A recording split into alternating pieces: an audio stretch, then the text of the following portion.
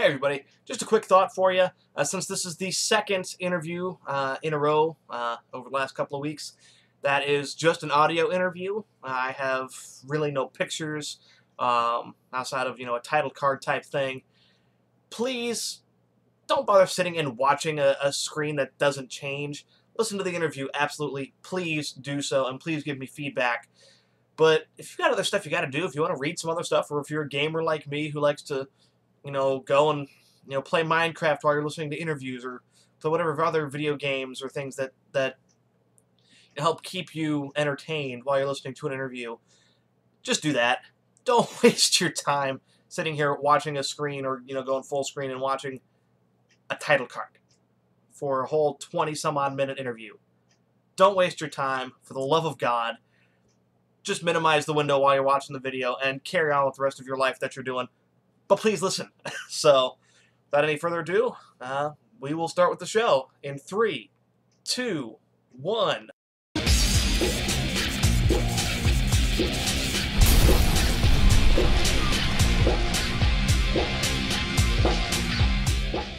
Hey everybody, this is Adam Brott of Liberationis Reipublicae, coming to you from the Voluntary Virtues Network.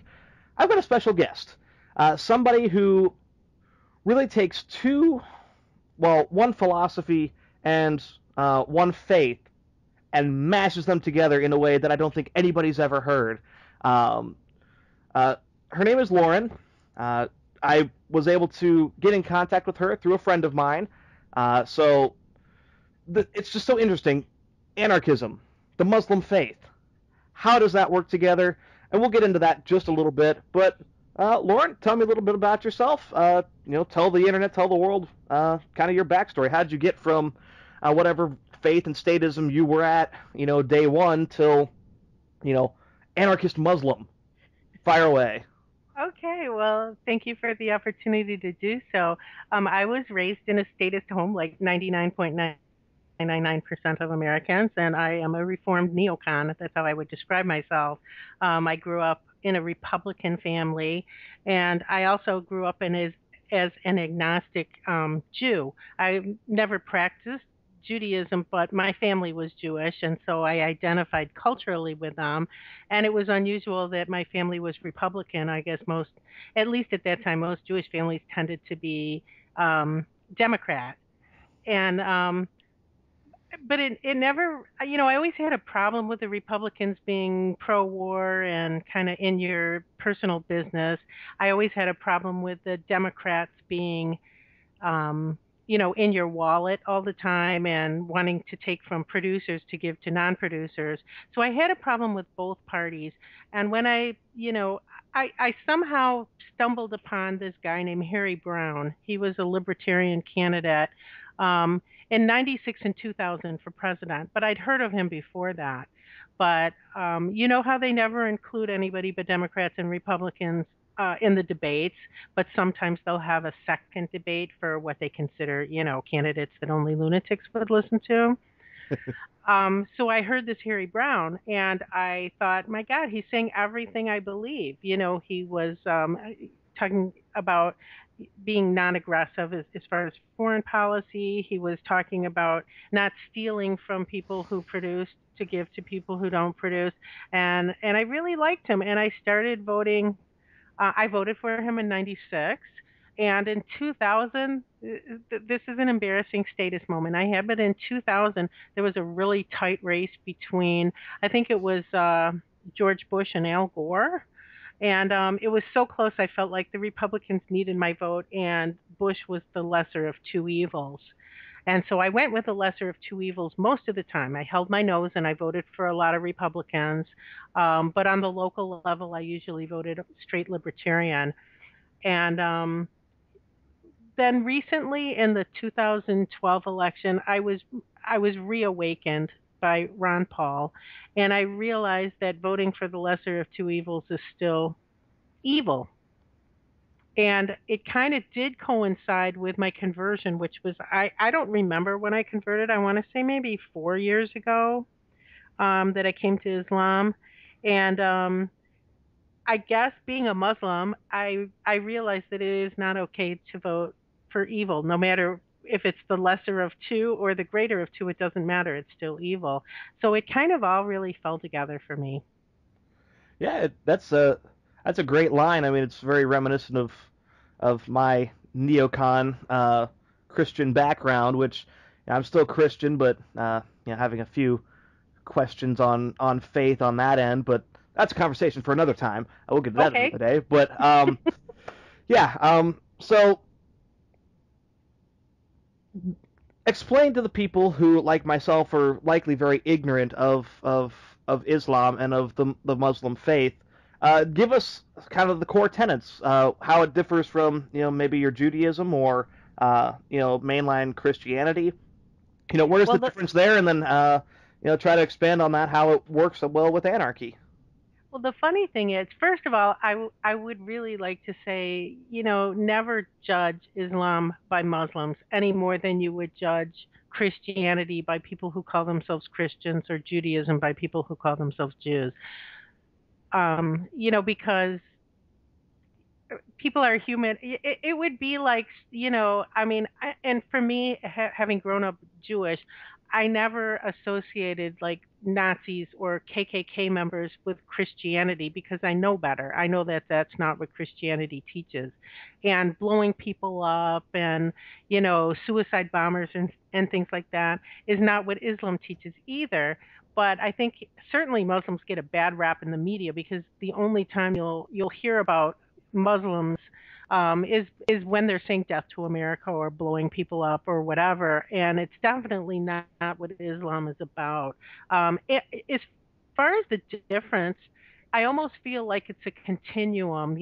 There was Judaism, and if you are a believer, then you believe that God gave the Torah to the Jewish people, gave the gospel to Jesus, who we are very big on Jesus, by the way.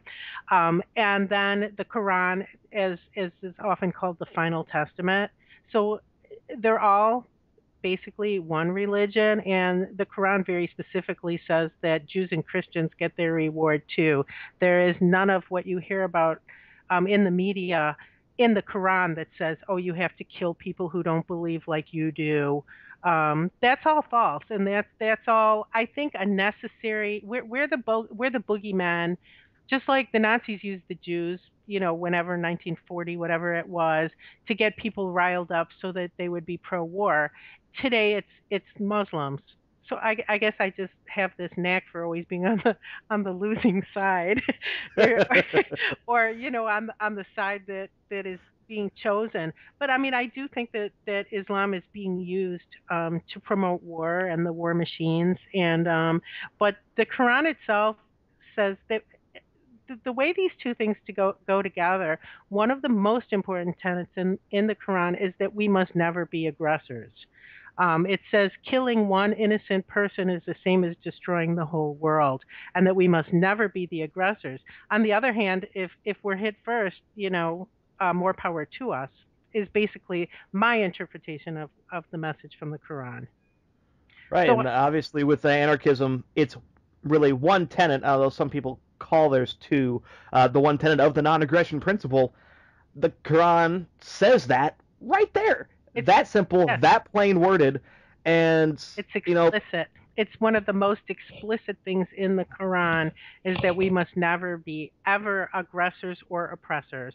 And so and the other thing that a lot of people don't realize is that the Quran specifically says that there is no compulsion in religion. So when you hear about honor killings because, some girl did, married somebody who she chose herself, what people are confusing with Islam is the culture. There are some Middle Eastern and Arabic cultures where they are still practicing the things that the Quran was given to them to try to correct. You can't force your kids to pray if they don't want to pray because it says right in the Quran. I have a child and I cannot force him to practice my belief because it, it says in the Quran, God guides whom He wills and misguides whom He wills. So I feel like I have been guided to the faith, and I think it really meshes with anarchism and the non-aggressive principles. right, right. And while you're talking, I'm pulling up kind of keywords, the Quran on this, Quran on that, and I'm finding really crappy sites for some of these that I'm wanting. What's going to happen probably when you pull up these things is you're going to get a lot of hate sites. Submission.org. If you try submission.org, basically, whether you call yourself a Muslim or whatever, Islam is just monotheism. So I believe in one God and He controls everything. That's what Islam is about. That there is one God and one only God. So submission, and so the real translation into English for Muslim would actually be submitters. We consider ourselves submitters. But did you find submitter.org? Yeah, submission.org. Yeah, I've got that pulled up right now. You might get some better translations and some things out of the Quran. There's also something called tanzil.net, which will give you some translations of the Quran into English as well. Right. And so just a second ago, we talked about how, the Quran basically espouses, well, it does espouse the non-aggression principle straight up, almost word for word. How does, at least your interpretation of the faith, deal with corrupt rulers or a government in general? Because I personally don't know of any, of what the Quran says about government this or, how to deal with corrupt that. What's your interpretation? Well, I'm a little conflicted on it, to be honest. Now, it does say that the rulers were put in place by God Himself, or that He has allowed this. And so I do have some issues with that. But there is a passage, and I'm not good at saying, oh, it was this paragraph and this line. I've gone through the Quran many times, but I don't memorize, where I find something. But it does say that you should, obey your government. And then also it says that the lowest depths of hell are for the oppressors. And I do consider our governments to be the oppressors. One interesting passage in the Quran says that I could have made you one nation. I could have made you all get along, but I didn't. And I don't know the reason for that, but I accept the fact that there is a reason that these different nations were brought, and that there is fighting and there is hatred. Maybe it's part of all of our own personal tests. Which if you'll give me an opportunity, speaking of the personal test, your personal struggle is what a jihad is.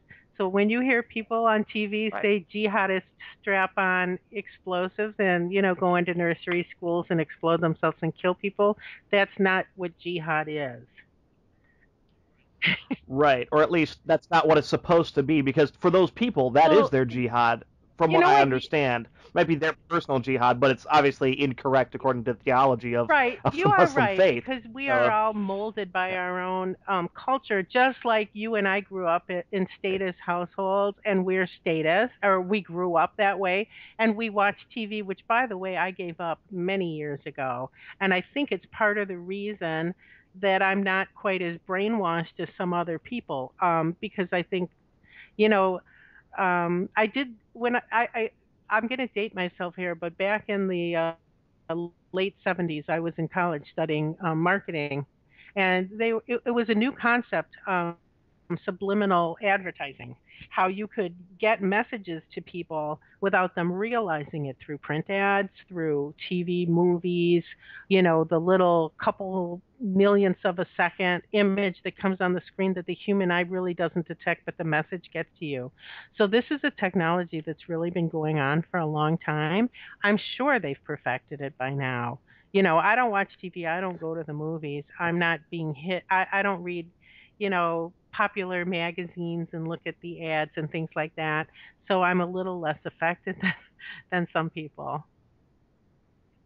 Right, yeah. So it's just one of those beautiful things that when you step away from, all the messages out there, all the propaganda, and from basically what the state is wanting us to believe in. Because I find myself, I watch TV and I play video games and I watch stuff on YouTube all over the place. I find ways to stimulate myself whenever I'm not reading a good book by Rothbard. So I I get on Cartoon Network all the time and I see every once in a while an ad will pop in from my local government about this, that, or the other thing. I'm just like, really? Come Mhm. on. What kind of shenanigans is It makes me this? wonder sometimes the way ads are targeted, if there's some device listening to you at all times, because I listen to, sometimes at work I'll listen to Pandora, and some of the ads that come on, I have to wonder, like, did you hear the conversation I just had 15 minutes ago, or even the Google ads? I understand that I might Google a certain thing and then 5 minutes later I'm getting an ad for it, but sometimes I just talk about it. I say, oh, I wanted to do such and such, and I wanted to look up such and such, and the next thing I know, I'm getting an ad for that. It's scary, isn't it? I was sick of seeing so many ads on Facebook, so what I did was I changed my birth date to say that I'm like 115 years old, because I figure there's no way advertisers want to spend their good money advertising to 115-year-olds. So, so you could. That is I brilliant. thought it was too. I really did, because I kept getting all these ads for, you know, over 50 dating and things like that at first.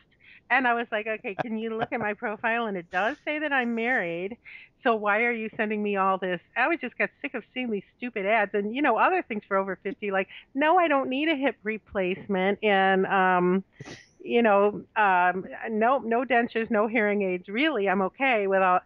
So I just put in 115, and then that really just put that you were born in like 1900, and you'll stop getting the ads. Well, until the awkward moment where they start giving you ads for No, coffins. I don't think they waste any. They don't waste anything at all. So. So now I just kind of want to open the floor up to you. Is there anything involving anarchism or your Muslim faith, or any combinations of the two, or just kind of misconceptions that are out there that you don't think anyone else really uh, puts out there, or even your own personal struggles with the Muslim faith and how that interacts with your Well, anarchism? I do have Just some, fire away. I think there are a lot of misconceptions about anarchism and Islam. I think there are probably even more. Well, you have the misconception that anarchism equals chaos, and I think you guys on this network are going to be better at explaining that than I would. How that's not true. But as far as the Muslim faith, I do think that there is a lot of culture in some predominantly Muslim countries, and people just assume that's Islam acting out, when indeed it is, just the culture of a country that, I'm not. It's not for me to say this one's backward, that one's backward, or whatever. But let me say this: the Quran, when people say women are oppressed, that really makes me laugh a lot. So I'll give you a couple examples how the Quran, and the Quran, by the way, is supposed to be our single source for Islam, not hadith, not stories about the prophet. The Quran, it says this is where you get your religion from. This is where you get your guidance from. So, I'll give you some examples about women. People complain because a daughter gets half the share of a son, and that, oh, that's so insulting. See how oppressed women are. Well, in Islam, a man is financially responsible for his wife, his children, his parents, any unmarried sisters that he has. A woman is guaranteed a right to participate fully in life, to work, in religion and politics. Women are allowed everything. And if a woman works, her money is hers alone. She can spend it on her. She can spend it all on shoes. She can give it to her family. She can, go out to eat every day, whatever she wants to spend. But she has no obligation at all to support her family. That's completely upon the man, which is why she gets a half share. So maybe that explains a little. The same with the covering. There's nothing in the Quran that says you have to cover your hair. That is a Middle Eastern tradition that is not just Islamic. The Jews did it, the Christians did it too back then. If you go look up old pictures of Jews and Christians in the Middle East, you will see that they covered their hair. I personally do not cover my hair. The dress code for women says that we should dress modestly. We should lower the hemline, meaning don't wear short skirts or pants, cover your chest, and that's it. That's our dress code. So those are some misconceptions that we have to wear burqas, and you can only see one eye of us, and that our husbands are allowed to beat us every night, and we have to just be happy with that. Um, as I hope you can tell from talking to me, there are a lot of assertive Muslim women, and those who actually follow the Quran know that there's nothing oppressive. The women that I know that do choose to dress in the burqas and covering their hair and all, completely do it by choice. It's our choice. We can dress how we want. Right, and that's it comes back to the whole idea of freedom, even freedom within the market. You've got the marketplace of your own body and your own thoughts, and you're choosing to do X, Y, and Z as opposed to doing the social norm over here. So it's and the one thing that I was kind of circulating through my mind while you were talking about the fact that the women get, if they have a job and they're financially stable with their own stuff, they're not required or don't have any obligation to, send that money or spend that money on anyone else but themselves. This kind of feeds into what I hear a lot of Stefan Molyneux talking about. I assume you're familiar with Stefan Molyneux. He talks about how there's the myth of the patriarchy, and that in actuality, when it comes to child rearing, when it comes to the foundations of life, there is actually this more so oppressive matriarchy in a roundabout sense. Not saying that all mothers are complete. Well, insert whatever choice words you would want to have here. I'm not gonna. I'm gonna try to tone down my expletives as much as possible for this interview, make it more family friendly.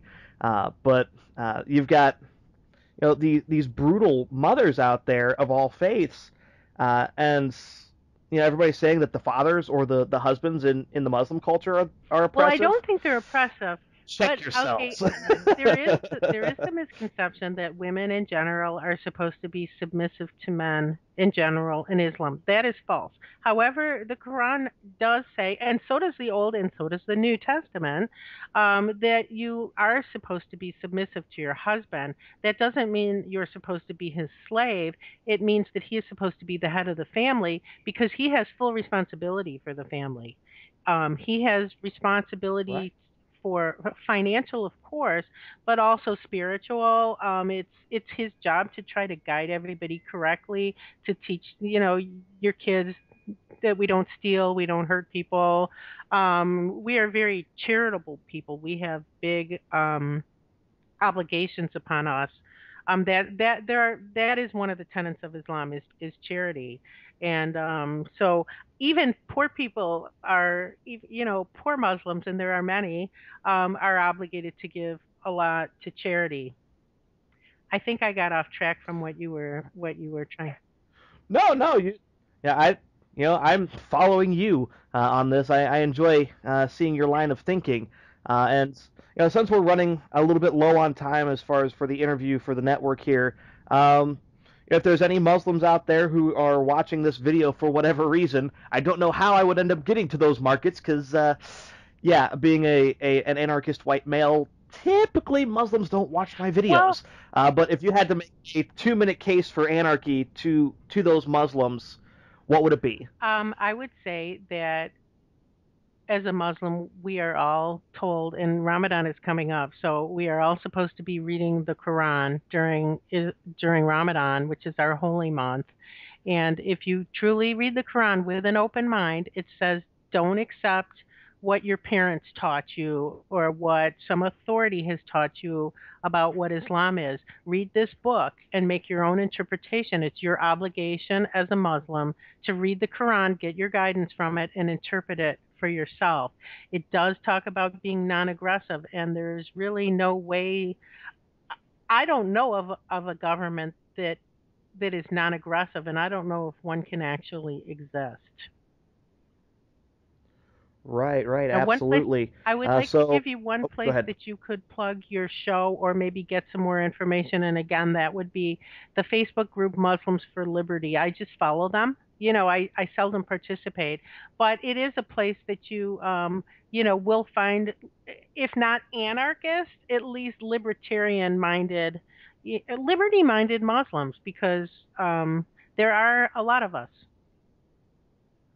Right, right, absolutely. Is there any other organizations or anything out there that you want to plug and say, hey guys, just check this out? Even if you don't agree or you don't like it or you choose to, not follow it, for the rest of your life, this piece of information or this group will be instrumental in helping you understand Yeah, Islam. there Is there is anything one out there? because when I first converted, and then I was getting some guidance from Muslim people, I almost wanted to convert back because I was like, "This is some. If something insults your soul, you should not follow it." And I got a lot of guidance from. I was telling you about that website, submission.org. These are people who the Muslims. Some Muslims call us Quranists and say that we're not real Muslims. But submission.org is where you can get unbiased information that just talks about the Quran. And there is a translation from a native Arabic speaker who was also um, an, who also spoke English very well and was able to do a translation. And a very sad thing is the man who did this translation was killed by a group of Sunni Muslims for being, for not following the Hadith or for not following Islam the way that they thought he should. Right, right, and that's just extremely unfortunate whenever anybody is murdered in an act of senseless violence because he's not Right, towing the because party there's line or not part of the 3x5 card of right, and approved there's opinion. nothing more un-Islamic than killing an innocent person simply for not agreeing with you. There's nothing more un-Islamic because it specifically says never be the aggressor. So, and there is no compulsion in religion. So just because you and I may not see eye to eye about, your path is different than my path, and that's okay. We can all take our paths as long as we get where we're supposed to be. Right, right. So to wrap up here, thank you, Lauren, for your time. I actually fully intend on, assuming our schedule's working out, over the next for the rest of our lives. We can knock out a few other interviews. If there's anything you ever want to talk about, just let me know, and we'll get my viewers on it right away. Check out Muslims for Liberty and submission.org if you've got any questions about how the Quran or how the Muslim faith can really work with liberty, and especially Muslims for Liberty, because those will be libertarian or anarchist-minded individuals out there. Again, thanks for being on the show. This is Adam Broad of Liberationis Reipublicae signing off, saying peace and love and liberty.